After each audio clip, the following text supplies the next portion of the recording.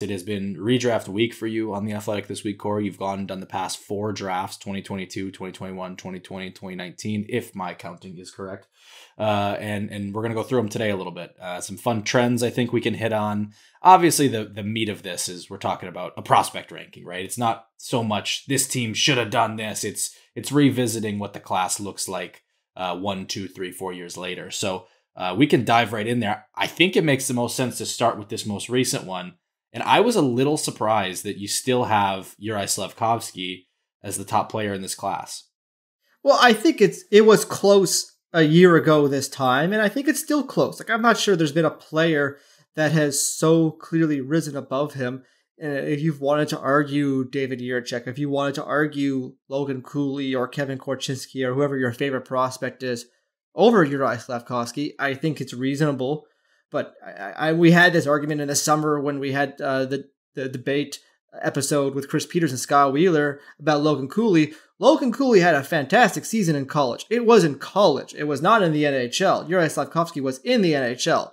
And I think if you would evaluate the two a year ago before then, I lean Slafkovský. So I think this season will be a very interesting debate because Jiricek right now is in the NHL. I thought he looked good in his first game up since Zach Werenski's injury, and so we'll see how he does while he has his opportunity to play. And we'll see how Cooley does. Very promising start early on to his NHL career, but I don't see like I don't know what Slafkovský did to not be in the conversation at least. He's still in. I think that's a fair way to put it. You do have it as a tier, I guess. In fairness, you have a tier of Slafkovský, Jiricek, and Cooley at the top. Cooley as number 3.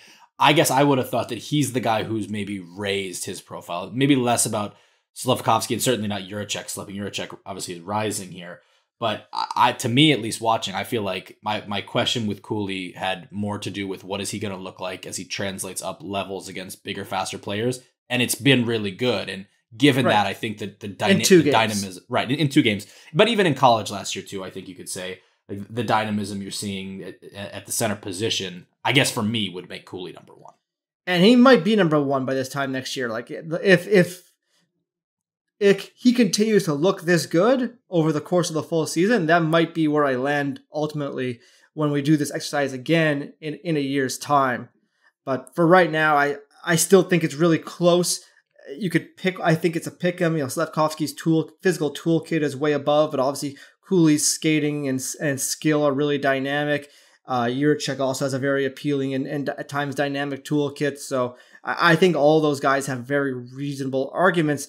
But again, you have to kind of do the what if Slafkovský had played college hockey last season? I still think it would have been really close. I think he could have had the kind of season that Logan Cooley had. Yeah. To your point, this being the most recent draft, there's probably going to be the least kind of movement here. We're still seeing a lot of that within the top 10, right? Pavel Mintyukov jumps up a couple spots to number 8. Simon Nemec drops a few spots to number 7. But the 2 guys who I think really maybe kind of standout moves here at 10 and 11, Philip Bystedt and Owen Pickering. I'm curious, especially with Bystedt, who was a later first-round pick, what's kind of driving him up? And obviously the play on the SHL was really strong last season. Yeah, 6'3" center, skates well, good offensive skills, goal, can score goals, can make plays. I didn't love his compete in his draft year, and that's looked a lot better for me as a pro in the SHL. He gets to the inside, he wins battles. I think he's going to be a big time player for their national teams going forward at both the U20 and the senior level. Might even play senior level this season. He got an invite to the senior team at the end of last season.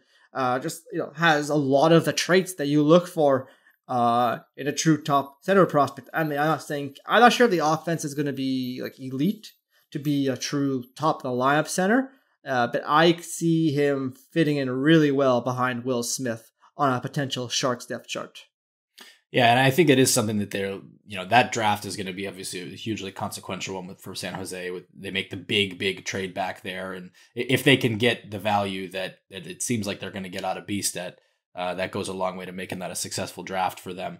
A couple guys that kind of fell that I wanted to ask you about. Denton Mateychuk, who I've liked every time I've seen him, really. He drops pretty substantially in this one for you.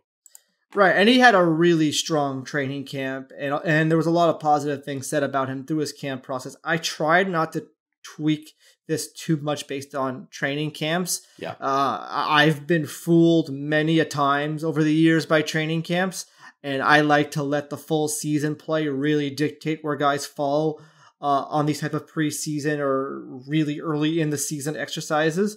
And Matejchuk, I thought in his last full WHL season was good, but I didn't think he was exceptional. I didn't think he was a dominant WHL defenseman. I still think his skating and his skill are standout traits, and he could be that this upcoming year. I think they are hoping he will be that, especially after a strong training camp, that he'll go down in the dump. He'll be a top player. He'll be a top player for Canada's under 20 team.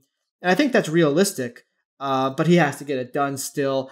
And I thought watching him last year in the Western League, he looked like just a pretty nice 5'11 defenseman, and not what I thought he could be in a draft year, which was a potentially unique 5'11 defenseman. I think he's got to prove that a little bit more over the course of a full year.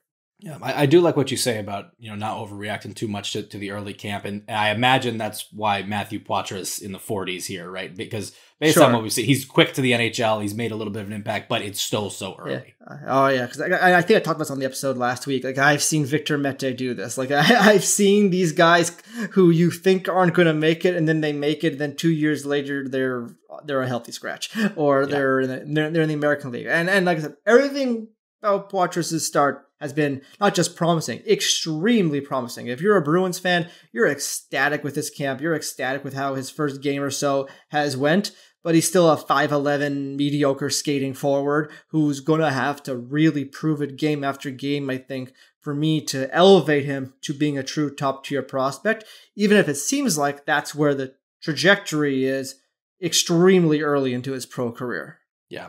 And I wonder, I don't know if you've gotten much feedback in NHL circles or not from these lists yet. It's obviously they're just coming out this week. Any quibbles with Matthew Savoy at 19?